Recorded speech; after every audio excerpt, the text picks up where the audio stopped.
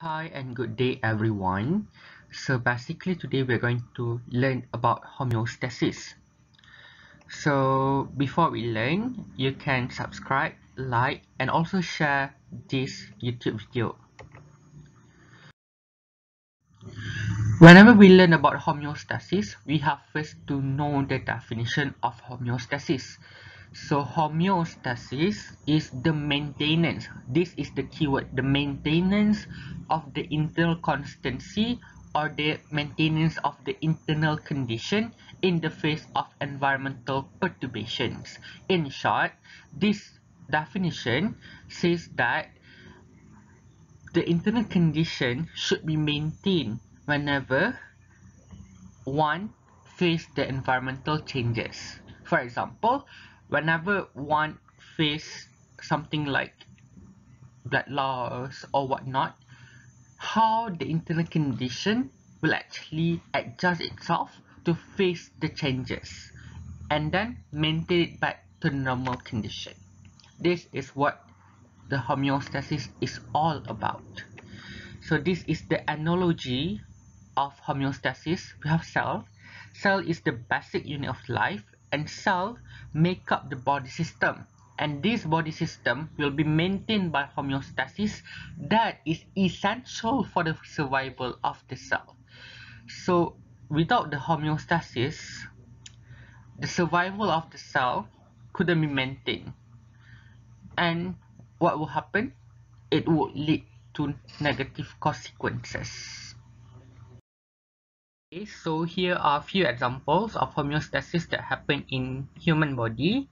The first example is about the water balance or osmoregulation, of which any individual should maintain around 90% of their blood volume. And the water balance homeostasis is related to the balance between the fluid gain and also the fluid loss. And then the second example is about the carbon dioxide concentration. The concentration should be maintained in between of 10 to 13 kilopascal. So in order to maintain the carbon dioxide concentration, two mechanisms will be used by the human body, which is the gas exchange and also the regulation of the blood pH. The third example of homeostasis is body temperature. The body temperature should be maintained in between 36 to 38 degrees Celsius, and some studies stated that the body temperature should be maintained in between 36 until 37.8 degrees Celsius, and the thermoregulation will actually maintain the body temperature. The fourth example of homeostasis is about the blood pH, of which the blood pH should be maintained in pH of 7.35 until 7.45, and this blood pH will be maintained through acid-base mechanism. And the last example for homeostasis is about the blood glucose concentration, of which the concentration should be in between of 80 until 110 milligram per deciliter. So this blood glucose concentration is related to the balance of the insulin and glucagon to maintain the blood glucose. So here are the examples of the homeostasis that happen every day in our body. So the next thing that we are going to learn in this topic is about the body system contribution to the homeostasis. As all of us know, there are about 11 body systems, and all of these body systems work hand in hand in order to contribute to homeostasis. So we are going to learn of how each of these systems will actually contribute to homeostasis. So the first system is about the integumentary system. This system prevents the internal fluid from being lost, thus regulating the body temperature. The muscular system contributes to the homeostasis in terms of movements. And then the skeletal system, on the other hand, helps in supporting and also the protection, as well as for the storage of calcium. The nervous system helps to control and coordinate body activities. The endocrine system, on the other hand, regulate activity that require duration rather than speed, such as growth. And then we have the circulatory system. Circulatory system helps to transport the material such as the carbon dioxide, oxygen, nutrient, and also waste product. We also have the lymphatic system. The lymphatic system will help to maintain the fluid balance. And then we have the respiratory system, of which this system will take oxygen and remove the carbon dioxide from the body.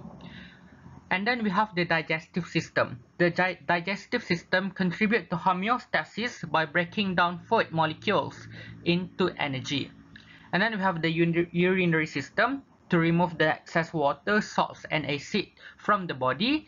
And for the reproductive system, for this moment, they are not essential for homeostasis, but all of this system will work together and contribute to the homeostasis process in order to maintain the internal condition of the body, regardless of the changes that happen in the environment. Next thing that we are going to learn is about the homeostatic components. All of us know the three main homeostatic components are the receptor, the control center, and also the effector. However, as postulated here is the whole process of a homeostasis response. So it starts with stimulus, continue with receptor, and then to the control center, effector, and ending with the feedback mechanism. So as we can see, the stimulus is basically the change in the environment. For example, the loss of blood, the body temperature went too low or too high. And then we have the receptor. So the receptor is side of the body that detect the stimulus and send the signals to the control center. So we call the receptor as the sensor, as any changes that happen in the body will be detected by the receptor. So the signal will be sent to the control center. Control center are the site which the signals are received, analyzed, and an appropriate response is determined. So the control center is basically the brain. And we also call the control center as integrator. And then the information will be sent to the effector. Effector is the body side where response is generated that counter the initial stimulus and attempt to maintain the homeostasis. And the last one, you have the feedback mechanism, whether negative or positive feedback mechanism. Negative feedback mechanism depress the stimulus, while the positive feedback mechanism increase the effector response. So as postulated in this figure is the whole process of homeostasis. So it starts with the factor norm, which is the normal condition, and if the factor increase and if the factor decrease, it will be detected or sensed by the receptor and will be sent to the control center, and control center will analyze the information, analyze the signal, and an appropriate response will be determined, and this information will be sent to the effector. If effector will help to correct the response, and it will turn back to the factor norm, which is the normal condition. So this is the homeostasis process. How from the changes that happen until the feedback mechanism, until how the internal condition would be maintained. Okay, so as all of us know, the homeostatic component starts with the stimulus and ends with the feedback mechanism. So for the homeostatic feedback system, we have two kinds of feedback, whether negative or positive. Negative feedback is a reaction in which the system responds to reverse the direction of change, meaning that to depress the change, to depress the stimulus. For example, the body temperature regulation. What happened when the body temperature went too high? So when this happened, when the body temperature is beyond the normal temperature, so the feedback system will help to depress the changes to restore back to the normal body temperature. And then for the positive feedback, it is a response to amplify the change in the variable. For example, the birth of the mammal, meaning that in the positive feedback, the effector response will be increased to amplify. This is the keyword. To amplify is the keyword for positive feedback, whereas the reverse of the direction of change is the keyword for negative feedback system. So the next example will explain more about the negative feedback and also the positive feedback. The examples of the body temperature regulation. So the first part, this is the stimulus.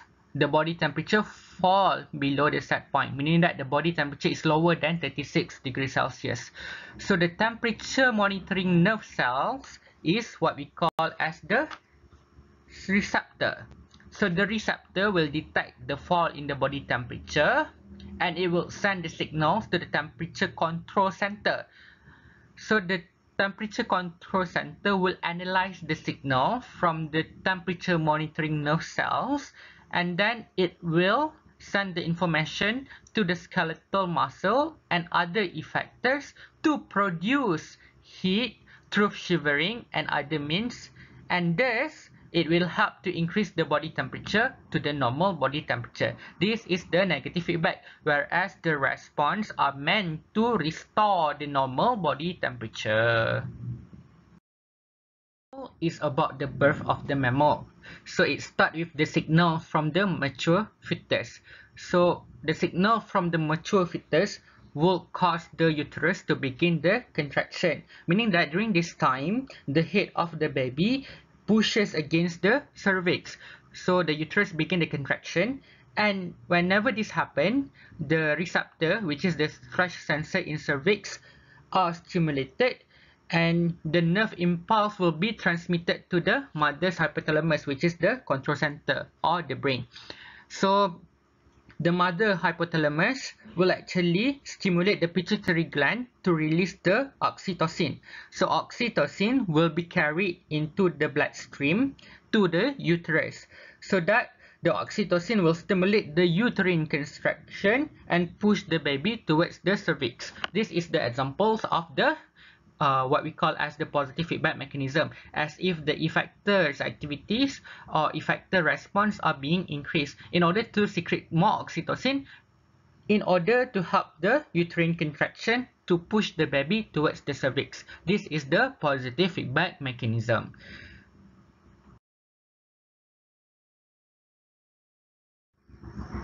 Alright, so we have come to the end of the discussion for this topic, since we have covered 5 subtopics, which includes the definition, examples, the body system contribution to homeostasis, as well as homeostatic component, and also the feedback system. So if you think that this video worth sharing, please do so.